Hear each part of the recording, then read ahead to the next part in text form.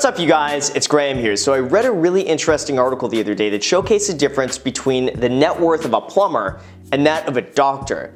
And the results were actually pretty surprising of who actually ends up having a higher net worth and at what age both careers balance out in terms of wealth. And the result is likely not what you'd expect. So before I get into that, as always, if you enjoy videos like this, make sure to smash that like button, smash that subscribe button, and then if you have any ideas for future videos, make sure to comment down below. Let me know what your ideas are and I'll make sure to incorporate them in future videos. So let's get to it. Okay, so here's the experiment. You have two people both starting off at the age of 18. One wants to be a plumber, one wants to be a doctor. Who is going to end up having a higher net worth, all things considered? Now, to do these calculations for congruency, we're going to assume that each profession saves and invests 50% of their take-home salary. We're also going to assume that the money that they invest is going to be getting an 8% return. I'm also considering that each profession has pay increases that also increase with inflation. So let's start out with the plumber first. The plumber starts out at the age of 18, making $12 an hour working as a plumber's apprentice. We can also assume a 50-hour work week at $12 an hour, meaning that our plumber is probably going to be pulling in about $2,400 a month or $2,000 a month after taxes. If he invests 50% of that, we can assume that the plumber in the very beginning is able to invest $1,000 per month. Now, because the plumber never went to college, there are no student loans, there's no debt, and the plumber can begin making and investing money right off the bat. So now let's flash forward 4 years. Our plumber is now 22 years old and making $5,000 a month before taxes or $4,000 a month after taxes, meaning the plumber is going to be able to invest $2,000 per month. Then let's flash forward 10 years. The plumber is now 32 years old, making $100,000 before taxes, $70,000 after taxes, and can save and invest $3,000 per month. So let's start here. At the age of 22, our plumber should be worth almost $60,000, and that's 4 years of investing $1,000 per month at an 8% return. Then at the age of 28, our plumber should be worth almost $290,000. This is the base $60,000 that the plumber was worth at the age of 22, plus then investing $2,000 a month over the additional few years at an 8% return. Now let's flash forward and the plumber is now 50 years old.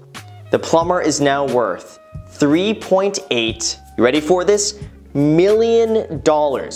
This is the plumber's $290,000 base plus $3,000 per month invested over 22 years at an 8% return. Let that sink in for a second. A plumber worth $3.8 million just by saving and investing over the course of his career. So our 18-year-old plumber became a 50-year-old multi-millionaire. So now let's compare this with our doctor. Now the doctor is a little bit different because the doctor doesn't start saving and investing until much later in life. So let's assume that our doctor has 4 years of an undergraduate education that costs $20,000 a year, and let's also assume that the doctor pays down the student loans before investing anything. So this means at the age of 22, after 4 years of a college degree, our doctor is going to be worth negative $80,000. Then after those 4 years of undergraduate, the doctor is then going to have to go to 4 years of medical school.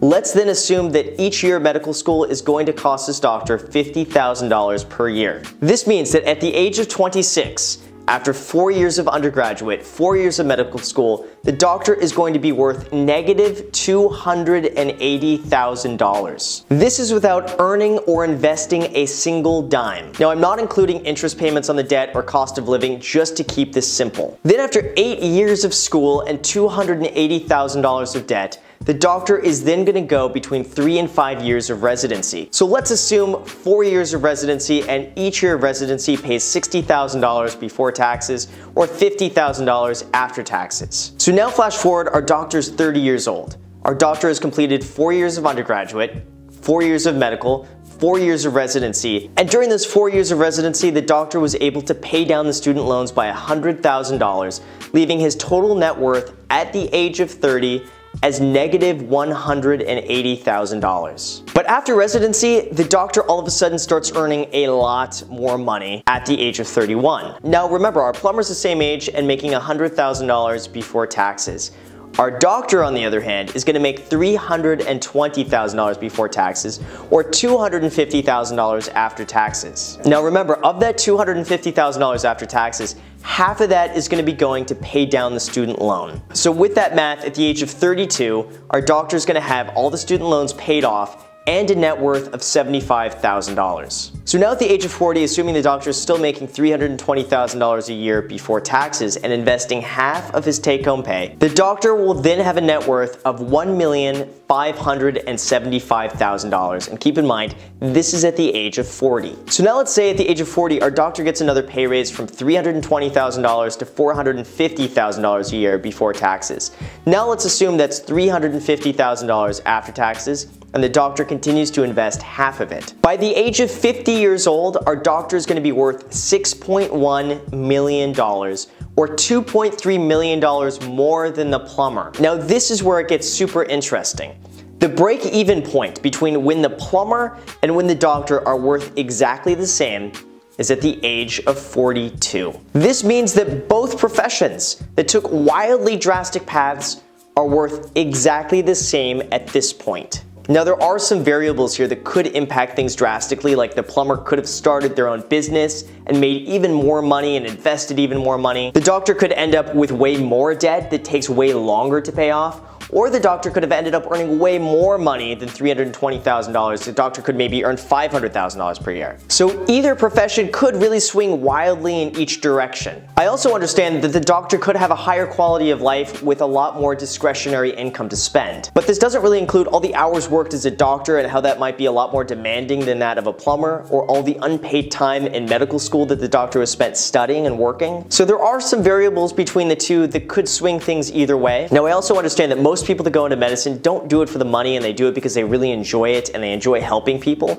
But there are people out there that just think that becoming a doctor is going to be a surefire way to make the most money possible, and this isn't always the case. Although the entire point of this video is just to illustrate that the prestige of a career has less of an impact than just saving and investing consistently early on, and how that really has the biggest impact. It doesn't really matter what you do or where you went to school, you still have the potential to be wealthy and financially independent later on in life. So, as always, you guys, thank you so much for watching. Now, if you haven't already subscribed, and my analytics show that 56% of you watching are not subscribed, come on, you guys, click that little subscribe button. Just click it, you won't regret it.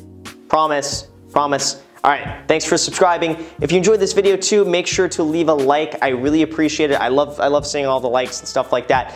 And feel free to comment too. I read every single comment. I do my best to almost respond to everybody. So make sure to comment down below. Also, feel free to add me on Snapchat and Instagram. I post there pretty much daily, so if you want to be a part of it there, feel free to add me there. As always, thank you again for watching, and until next time.